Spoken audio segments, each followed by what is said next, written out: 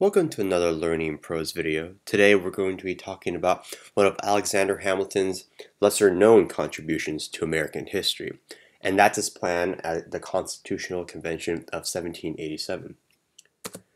Now let's start with some key points about Hamilton's plan. The main one you have to know is that it was strongly nationalistic.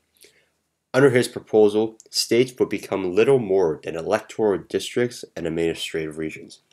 And that's because he modeled it after the British system, which he praised as the greatest system on earth. For example, it featured a bicameral legislature, where members in the lower house would serve 3 years, and where members in the upper house would serve for life. These resemble the House of Commons and House of Lords in the British system, respectively. Additionally, the two houses would elect an executive, reminiscent of the monarchy, who would serve for life and have an absolute veto over legislation. Some powers of the legislature under Hamilton's plan would be the power to appoint state governors and the power to veto any state legislation.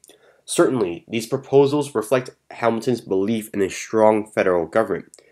And absolutely, these are definitive of the firm divide between the strong proponents of strong and weak national government. Thank you.